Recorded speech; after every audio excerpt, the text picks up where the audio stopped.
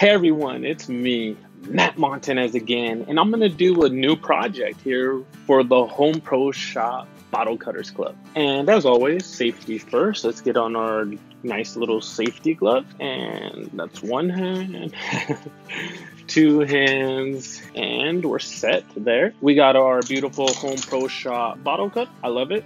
You see me use it all the time on so many projects, so this is gonna be fun.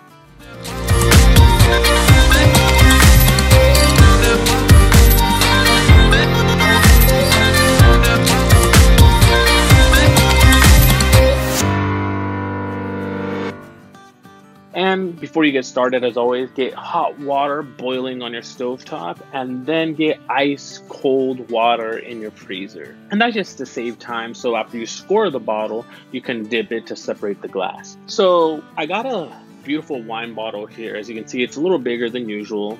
And I use this one. It looks like I'm gonna put a pirate ship in there, but I'm not. It's gonna make a terrarium, I believe it's pronounced. So I got me a bag of soil, which was $2.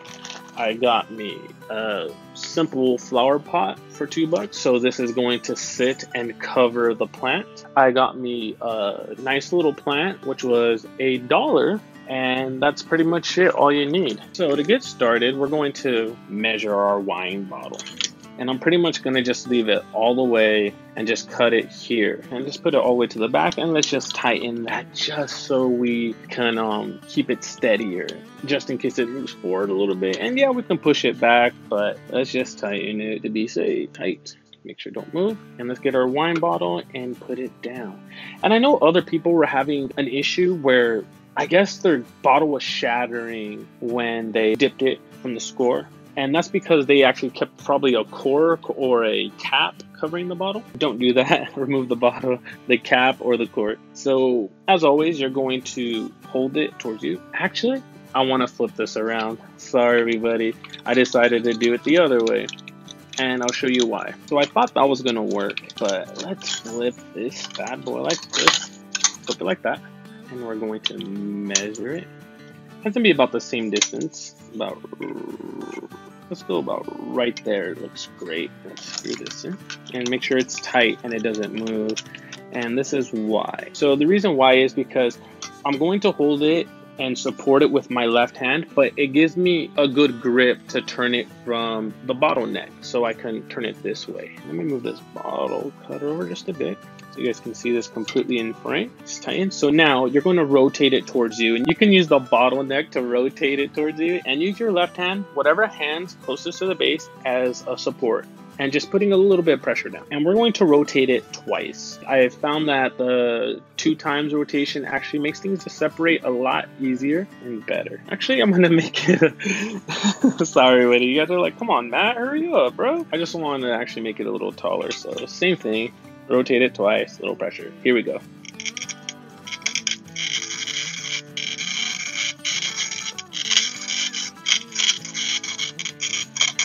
And I'm in the notch. So now I'm gonna go one more time through. And there we are. We got it scored, and it's a nice even score, just keeping that pressure on that base. So let's move the bottle cutter over. And now I'm gonna go get my water. I'll be right back. Okay, everybody. So now I got my ice cold water, my hot water, it's steaming. And you know me, I like to dip it in the cold water first. I just find better success that way. And we're gonna dip it and make sure it gets all the way in there. And you want to give it a little wiggle just to make sure the water goes inside the score. And that seems to help. At least for me, it seems to help. Put a little, too much water, it's about to spill. So give it a little twirl, and you want to count 10, 20, 30 seconds. Anywhere around there. I guess the longer is the better, or at least 30 seconds, because it'll actually chill the bottle enough. So when you go in the hot water, it will make the temperature different. And let's go in the hot water. Same thing, you want to give it a little turn, make sure it's in there. And I guess I should mention, make sure you don't cover the top of the bottle with your hand, or else it'll seal it and it might shatter on you. Let's go back to the pull. If it doesn't separate the first time or second time, just keep going back and forth, and eventually it will.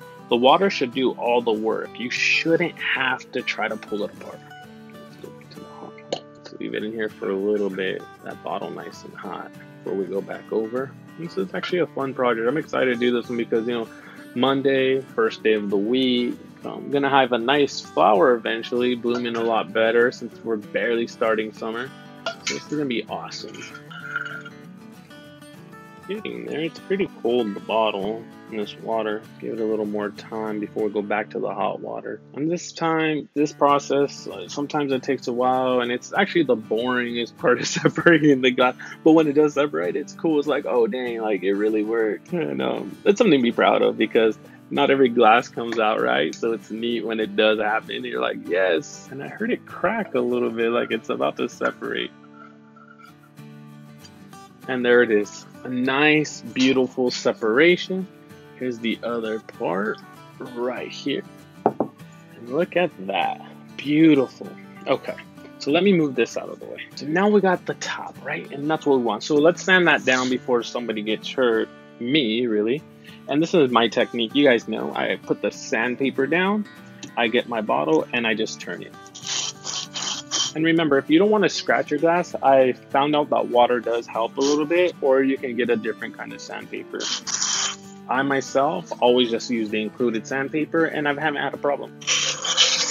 I'm sorry on your ears. So this is what we're going to do. I'm going to get my dish, and I'm going to try not to make a mess. You know, you don't want the wife all that. So here's my soil, and I'm going to put my plant in first. Yeah, that's how you transfer a plant, right? You put the plant in first. So let's move it around a little bit and get our plant right there in the center.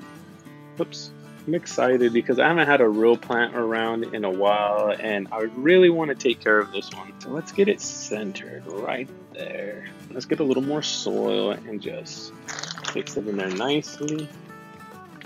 So I just need a little hole right there, and let's pour a little dirt around my guy or gal. I don't know if this is a boy or girl flower. Are all flowers boys or all flowers girls? Maybe they're both boys and girls. I don't know, and I don't know what I'm doing. Sorry everybody, I don't know how to plant flowers. I'm not really a gardener. I think I mentioned in my last videos I code apps and I make music, so yeah, talk to me about that stuff and I can help out, but gardening, I could only do my best. Dirt all the way around. And I think we're supposed to add a little water, right? Fill in like the air gaps or something. I did some research on it. Looking nice. Okay, this is actually looking really good. Just the soil alone. I look right. I like that. Okay, so let's push it in. You guys are probably like, no, Matt, no, you're not supposed to pack it in. What are you doing? You're killing that poor little plant. Sorry guys, I hope it survives. Okay, so there's my soil, and I made a mess, but it's okay.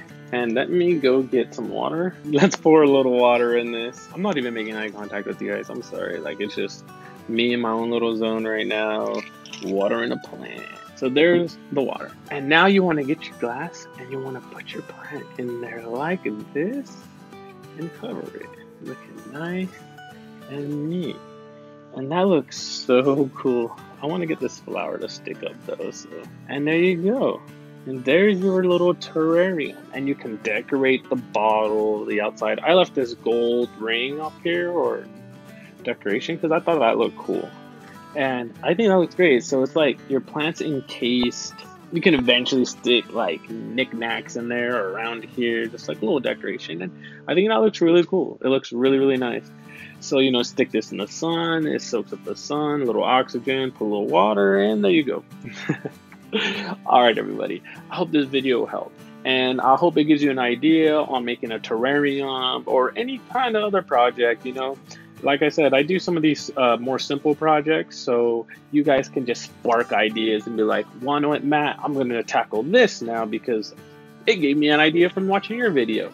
Cool. So don't forget, like, share, subscribe. Also, don't forget to drop me a comment below. Tell me what I could have did better. Tell me, Matt, you know what? Let's try this. And I'll try it.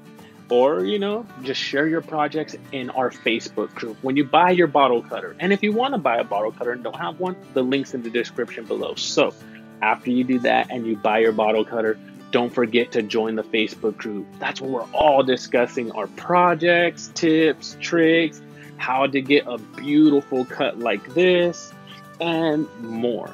That's where you get the most out of this group. As always, until next time, crafters, take care.